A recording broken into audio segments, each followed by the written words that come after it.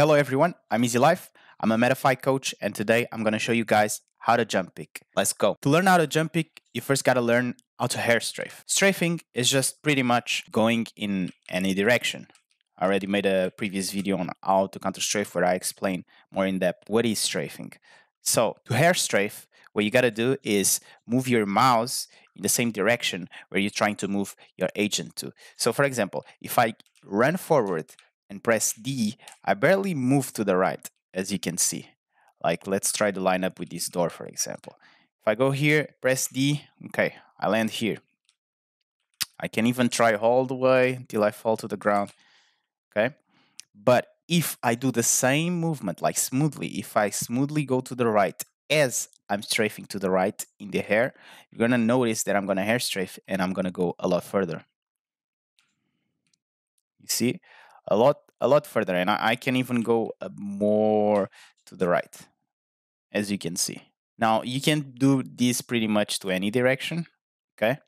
And this is air strafing. The reason why this is important is because in order to jump pick, you need to change your direction while you're in the air, right? So I'm going to show you a couple of ways you can jump pick, and you can see while I'm jump picking, you will see, if you notice the input of my keyboard and mouse movements, the direction only shows for a short time. Like if I go to the right, it only shows for a short period of time, so pay attention to that. But you're gonna see how hair strafing is important and the different ways to jump pick. My actual favorite way to jump pick and the easiest, because you barely need any mouse movement, is pressing WA at the same time. And as you see, I do a diagonal, so I'm going to do a diagonal in, and then I'm going to press S and D to do a diagonal out. So pretty much what I'm doing in the ground is going to happen on the hair. So this is my favorite way of doing it, and I'm not moving my mouse at all, and you're able to do it. But if you move your mouse a little bit to the left while you're going here and a little bit to the right while you're going backwards, then you pretty much can't fail, and you get to do it deeper if you want. You get to control it a lot better if you move a little bit your mouse, you know. Second way is only using AD.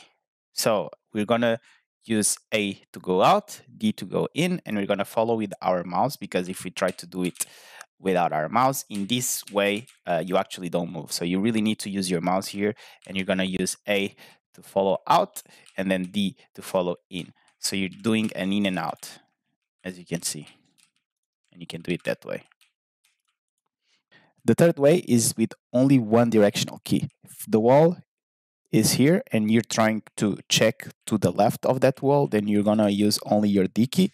And if the wall is like this and you're trying to check to the right of the wall, then you're gonna use only your A key. What you're gonna do is you always gonna try to approach the wall in this direction, and then for this example, we're gonna press D, and what's gonna happen is, like, if I come here, right, if I turn around to the right, which is also my D key, right? If I turn around to the right, I'm gonna have information on that corner, and if I keep turning to the right, then I'm gonna eventually go back into the wall. So that's the principle. The idea is for this to happen, but in the sky, like this. So as you can see, it's a little bit harder for you to actually see them, but you can do that as well. Coming into the opposite direction, you always approach the angle like this, and then you do it like this. You go forward, jump, turn around. By learning how to air strafe, you also learn how to bunny up, and I can make a video on that in the future.